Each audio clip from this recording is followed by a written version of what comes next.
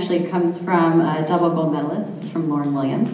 And she is wondering, are there any veteran athletes that have helped you to navigate the world of being a professional track and field?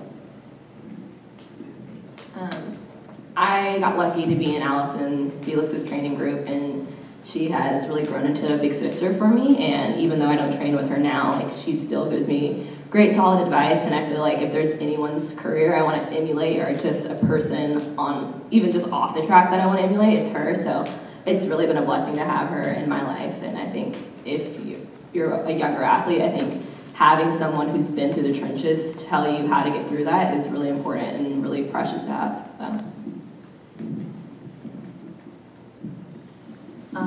In my college career, I was coached by Benita Kennard, who used to also do triple jump, and she helped me kind of figure out what I wanted to do after college, and letting me know the difficulties that come with pursuing a professional career when you don't necessarily get as much support. And so she did make an impact on me in my first year of being a professional. Ronnie, what is the vibe like in the sprint world after Bolt?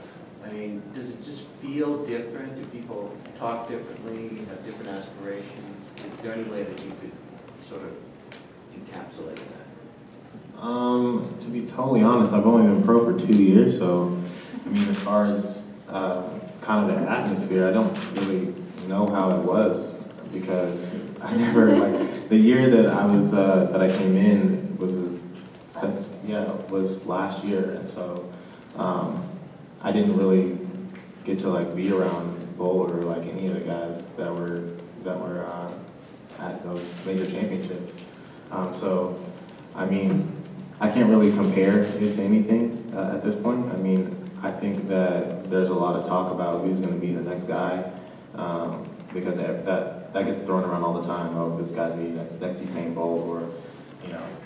But for me, I just trying to keep a level head as far as listening to everyone and what's going on in that kind of world. But if I had to compare, I couldn't really tell you.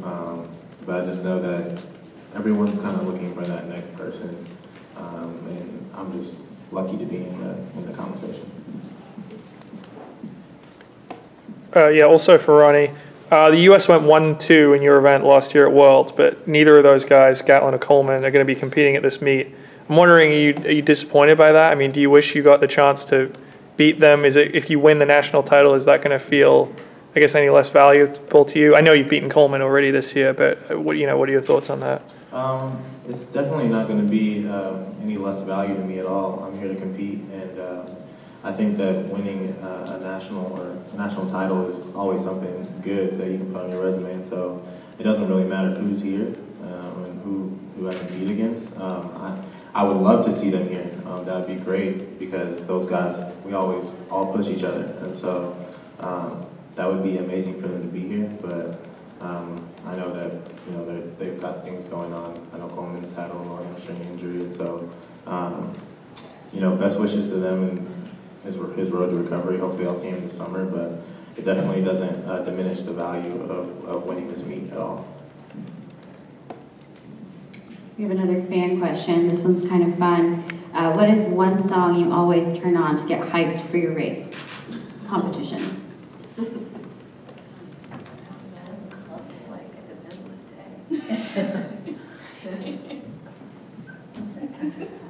Robbie, you're the singer. God.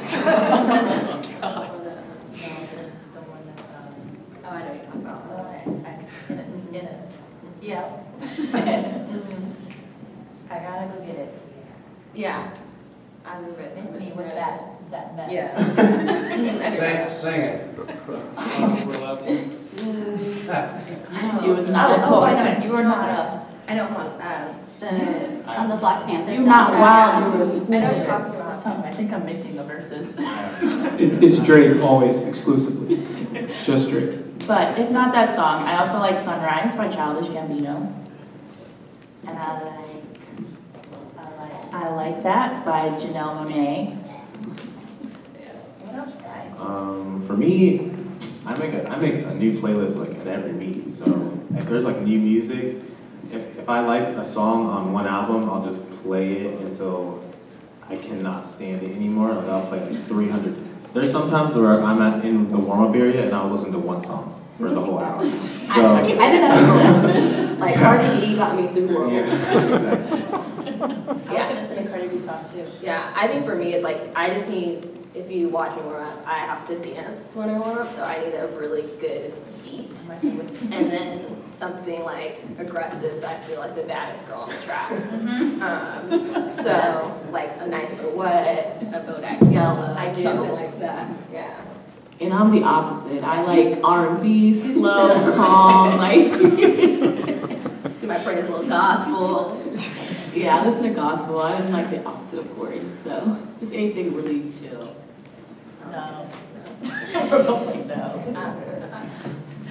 So, Ronnie, do you have your playlist already set? Yes, I do. I have about 20 songs on it. There's probably going to be one that I'm going to gravitate to, though. So, but I do have it set. Is it going to be a surprise? You'll tell us later? Okay, I can give you guys. Let's see. I think it's public on Spotify. Yeah, it is public on Spotify, actually. If you want to follow me on Spotify, my tag is Ronnie, RONNIE.Baker14. So if you want to check out the playlist, it will be titled USA Outdoor Championships. So you can check it out there. Very nice, very nice. When did the dancing and warm-ups start, Kori? How did you get into that? I think all my life, since I've been running, I think hurdling's all about rhythm, and I have a lot of energy, so I need to I think it's part of my jitters is like, okay, don't sit there and think, just keep moving, keep grooving. Like my agent says, he's like, I know if your dance moves are on point, like we're gonna have a great race, so it just keeps me calm and keeps me moving. So you did that before the final in London last year?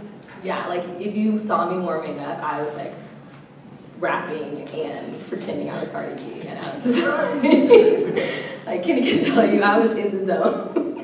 Can you do a Cardi B voice impersonation for us? Oh, I don't it's I mouth the words, I'm not.